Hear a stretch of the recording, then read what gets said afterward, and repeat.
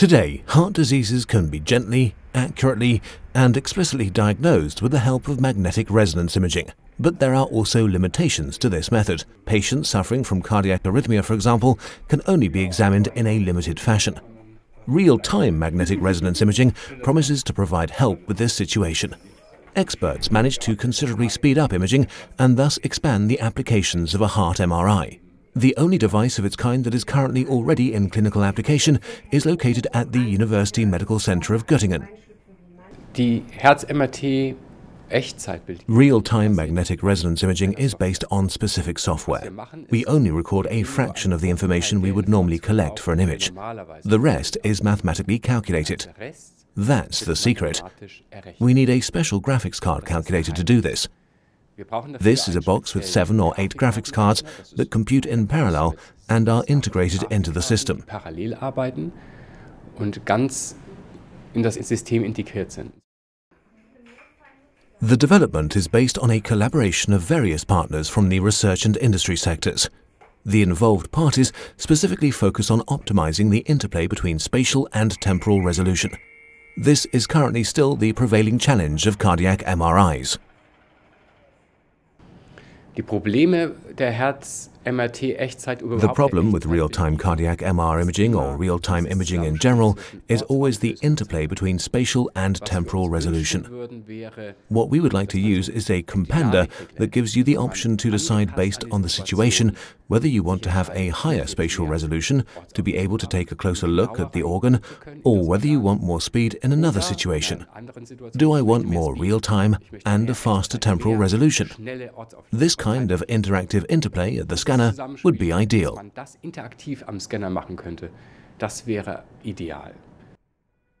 Data volumes and processing also play another important role in real-time MR imaging.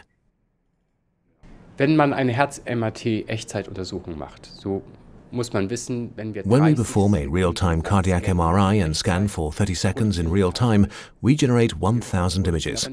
Not only do we produce one layer to look at, but between 20 and 30 individual layers. Each time, it means 30 seconds and 1,000 images, totaling between 25,000 and 28,000 images that need to be viewed and analyzed. There is obviously the issue of memory space of the scanner, but also the issue of distributing the images to my colleagues at the medical center who also want to take a look at the images. That's one issue. The other issue is that these images need to be viewed and analyzed, and you need to draw conclusions.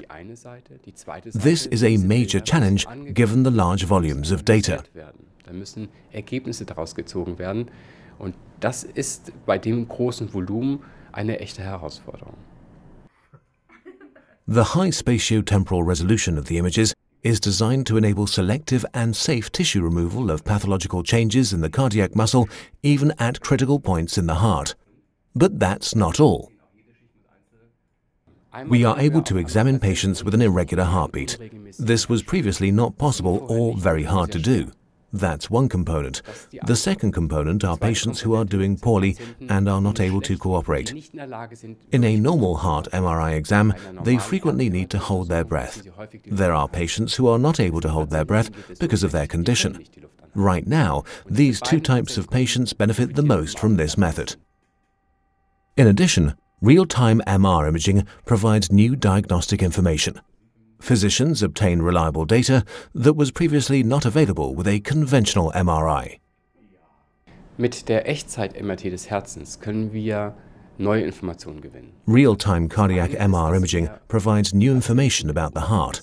We are able to analyze patients with an irregular heartbeat and are also able to determine how the heart beats in the case of ventricular extrasystolis when the heart has extra beats. And we can see how a normal heart without arrhythmia functions. This is very important information that is typically not easy to obtain.